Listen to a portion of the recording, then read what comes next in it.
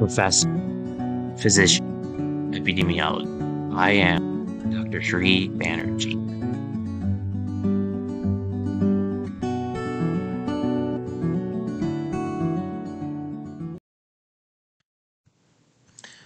Hello everyone, I'm Dr. Sri Banerjee, core faculty for the College of Health Sciences and Public Policy at Walden University. And in this video, I'm going to be talking about prioritization techniques and try to show you by giving you an example of how some of these techniques can actually be used, especially looking at not only the strategy grids, but also the prioritization matrix.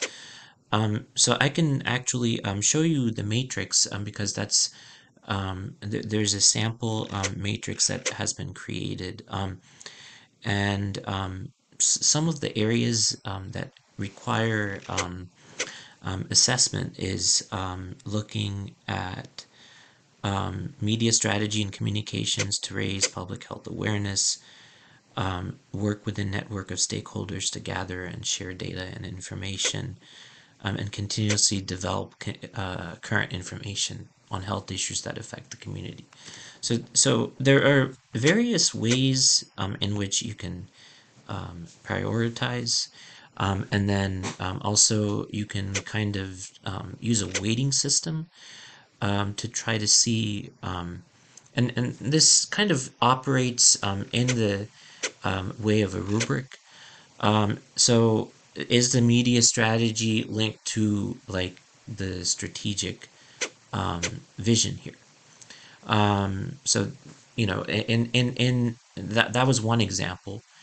Another prioritization matrix. So that was an application. So let's go back and take a look at a general prioritization matrix criteria, and take a look at a health problem that might that might resonate.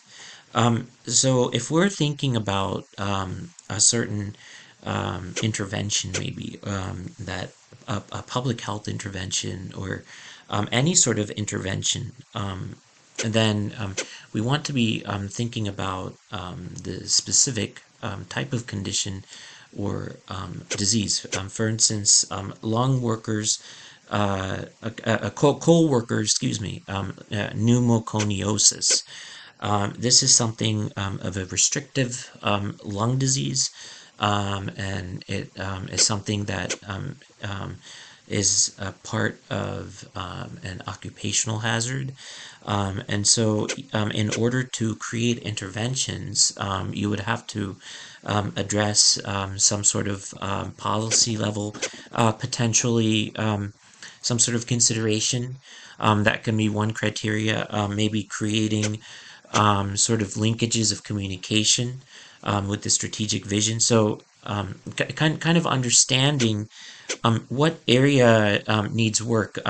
Is it at the macro level that you're going to be using the information to prioritize which health problem is more prominent? So if you're looking at, for instance, in the Appalachia region, in this region, there's a lot of coal miners, and so pneumoconiosis and restrictive lung diseases are much more common.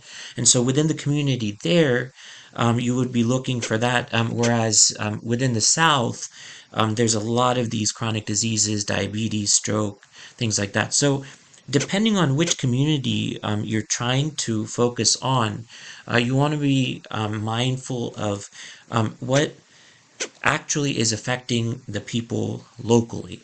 And based on that, you want to create these health problems. So, for instance, you might do geospatial consideration, and then health problem A in the Appalachia region, which is pneumoconiosis, and then B can be another lung condition, asthma, and then you can do health problem C, pneumonia. So all of these can be lung conditions, but you can prioritize these scores based on the rating and the weight. And once you have this, then you can kind of have a criterion and met well, met or not met well, and then provide a priority score that can provide you with further insight. Thank you for listening.